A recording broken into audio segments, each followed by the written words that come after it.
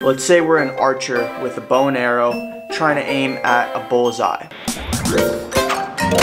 Our goal is to find a function that describes the probability density of each point around the circle.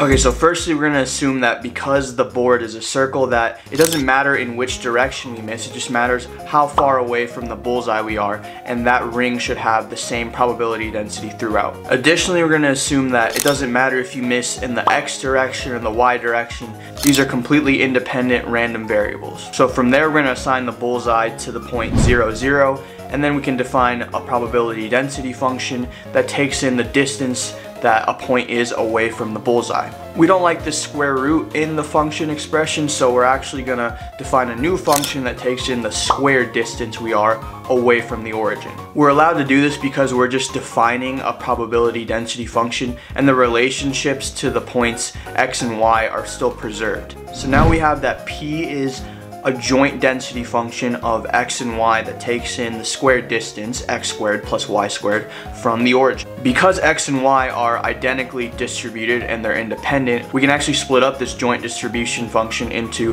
the product of a distribution function of X and a distribution function of Y. What we can do now is isolate the variables by setting one of them equal to 0. So if we set Y equal to 0, we see that our probability density function for X is proportional to our made up function P at X squared. If we do the same thing for Y, now we have that the product of P of X squared and P of Y squared is proportional to our original function P of X squared plus Y squared. What we have now is a functional equation. Basically, P is a function that has to satisfy this equation for any values of X and Y. It's a well-known fact in analysis and calculus that the only function that satisfies this equation is going to be in the form of an exponential, or e to the x. Because the probability density decreases with the distance, we're going to say that P of X is an exponential with a negative coefficient at the top. What we're actually going to do now is just focus on the probability density function for one of the coordinates X, because X and Y are identically distributed, so we just want to find the distribution of one of them. The density function for X is proportional to P of X squared. So now we have a basic formula for the probability density of the X coordinate of our bow and arrow. Now all we need to do is find these coefficients. So the first thing we're going to note is that a probability density function must have integral 1 over the entire sample space. In this case, the sample space is all real numbers, and we're going to integrate our function over all real numbers and set that equal to 1 to get a relationship between the coefficients. To integrate this function, we actually have to break out some calculus techniques. We're going to simplify the integral to just the exponential function that we're integrating without the coefficients. Okay, so first off, we're going to notice that this is an even function, and therefore the integral over all real numbers is just going to be twice the integral over the real positive numbers. So now to compute the value of this, we actually want to use polar coordinates, but we only have an x squared in the coefficient, and we need another variable y squared in the coefficient so that we can convert to a polar form. Because these variables are just arbitrary x and y, we can actually just multiply the integral by itself, replacing x for y, and this is actually just going to be our original integral squared. Okay, and now because x and y don't depend on each other, we can actually write this product of integrals as a double integral over the product of the functions themselves. If this is difficult to just see intuitively, try out an example with simple functions, and you can see that if you integrate a function in x multiplied by a function in y, the function in y just kind of acts like a constant. And so basically a double integral is the same thing as a product if the variables are not related to each other. Now with this double integral, we can make a simple polar substitution, and we make sure to multiply by the Jacobian r because we're making a change of variables and you need to multiply by the chain. Now we have an r in front. We see that this integral is actually very simple to solve because the derivative of r squared is 2r, so we have that in front to use the reverse chain rule and integrate this easily. Doing this and then multiplying by the 2 pi we get from theta, we get that this expression is equal to pi, and if we remember from earlier, this is the square of the integral we wanted, so our original integral is equal to the square root of pi. Okay, so now if we go all the way back to our original problem, which was integrating this function with constants, so integrating our original function, we get the relationship between the coefficients that a equals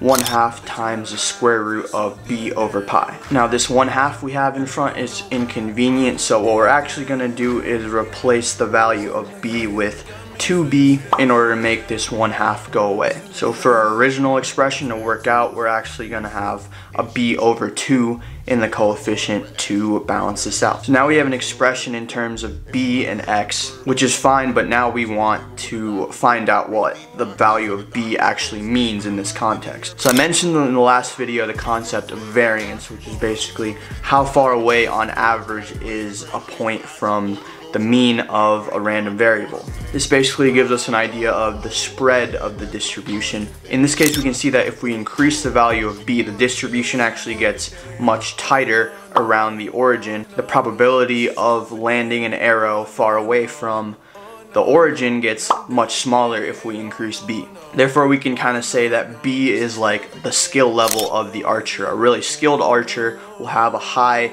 value of b because their distribution will be much more tightly surrounding the origin.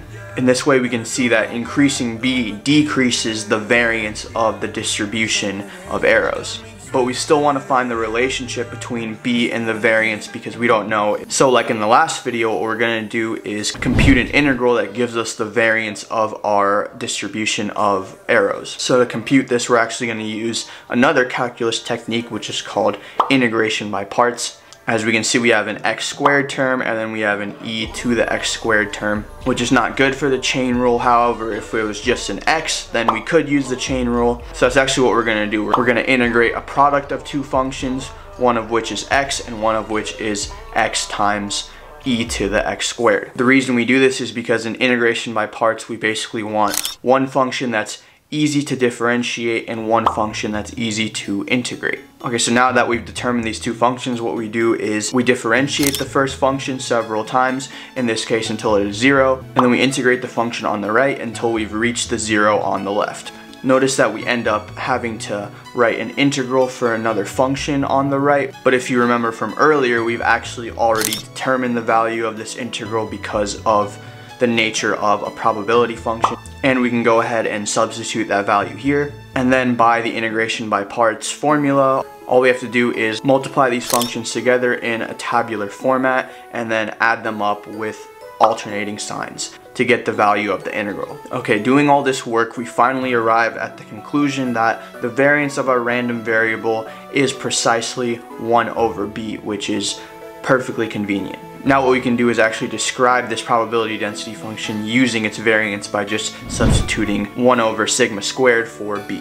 So now we have an expression for a probability density function that naturally arises from this game. If the mean is not 0, then we can just shift x by a constant, and now we have a formula for a probability density function described entirely by a mean and a variance. If we remember from the last video, this distribution function, it describes the normal distribution and is extremely convenient for calculations. And in the next video, I'm going to explain why the normal distribution pops up everywhere and not just in the hypothetical example of archery.